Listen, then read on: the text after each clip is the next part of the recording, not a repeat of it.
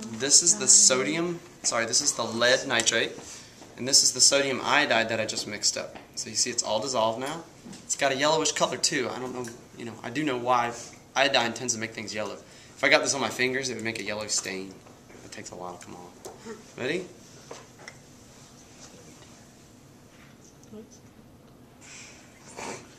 Oh, that's cool. Oh, that looks really nifty.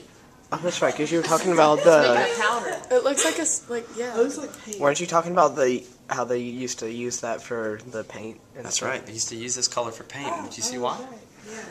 And what I'm going to do is I'm going to mix it up a little bit, and it looks like mustard almost. Don't eat it though. Don't put it on your hot dog. Poisonous mustard. Which kind of mustard does it look like?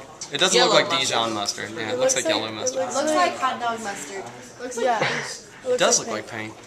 And in fact, I put so much in there that it might not settle out. But what I'll do is I'll add a little water to it. It's water. Shit. What else? Because it's coming out. Like Okay, and we'll watch it. We'll watch that one the whole period. At the end of the period, we'll watch that. Because that one.